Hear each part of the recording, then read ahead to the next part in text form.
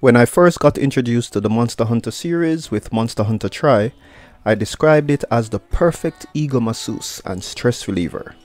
The feeling of achievement when beating a difficult monster is addictive, especially when you start realizing how much you have grown when you crush troublesome early monsters like cockroaches late in the game, only to wet your diapers when you randomly run into a Deviljho. 11 years later and the core formula remains the same with Monster Hunter Rise. Fight monsters, upgrade your equipment, defend the town, keep the balance and feel good doing it.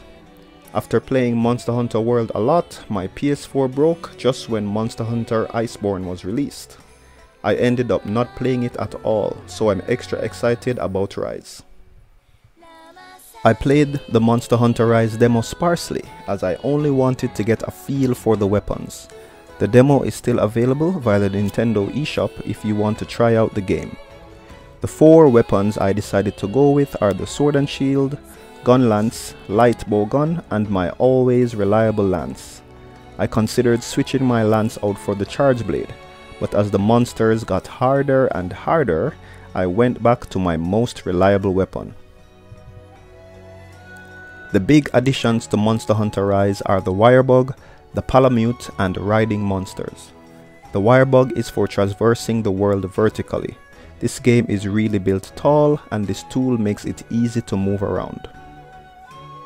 The Palamute is a new dog animal companion that players can ride and battle alongside. Riding monsters is so much fun.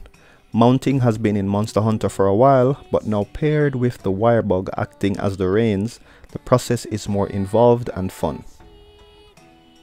30 plus hours in, I am just about to enter high rank, but like Monster Hunter World, I think Rise is awesome. The story surrounding the Camera village is nothing to write home about, but I dig the Japan themed setting, new monsters and the excellent music.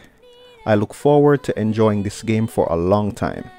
If you want to play together, the best way to get in touch is on Twitter at Jamaicanese or during one of my live streams.